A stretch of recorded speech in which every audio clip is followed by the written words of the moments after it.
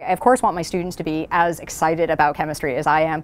And I feel like MIT is a relatively serious place, but the MIT students are really fun people, and they're willing to make fun of themselves and be a little geeky, and I love that. And so whenever I can kind of encourage something like that in class, I always try to take advantage of it. And one of the things I like to ask them is sort of, if one geek is going to propose marriage to another geek, do you really give them a diamond or maybe graphite? Because one is more kinetically stable and one is more thermodynamically stable, and what's the best gift? And that often then they can discuss which they think, and then I'm like, actually, neither, because what you should give them is the Green Lantern ring. And then someone gets into, what about Lord of the Rings ring? And so you can sort of bring in these funds, but your arguments are kind of based on chemical principles rather than other things. So if you can really bring in sort of the fun humor that MIT students enjoy, and they're always with me on that, and I love that part.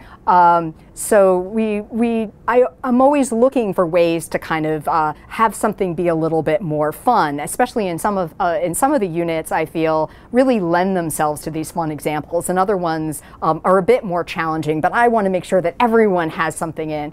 And if I find something online or whatever, I really try to use that in my class, and I found these videos of dogs teaching chemistry, which at least some of the students love. There's always a few MIT students who are like, I wish you would just stick to the facts and straight derivations. But for the most part, I think attendance would suggest that students come and that they're engaged and that they're seeing these little things. And I've discovered that it really helps people remember when you do something a little bit different. One of my favorite things to do is when I teach about buffers.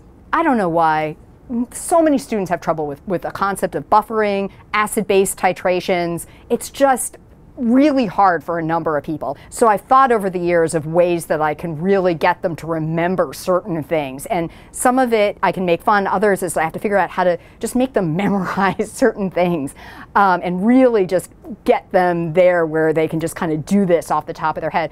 And so when I talk about a buffer, I always want to make the point that you need, in your buffer, you need something that's a weak acid, and the conjugate of that is a conjugate weak base. And you can't just have an acid or just have a base. That won't buffer, because you need something, if you add acid, you need something that will buffer it to keep the pH constant. If you add base, you need something that will.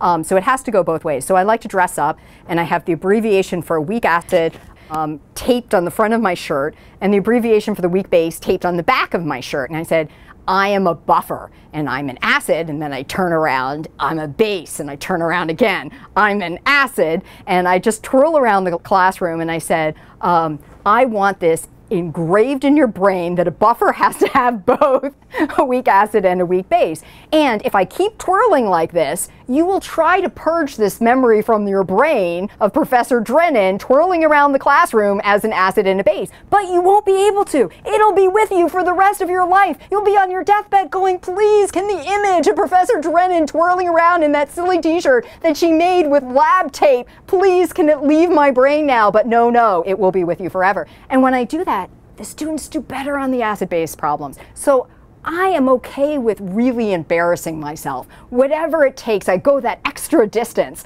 because I want them to remember that.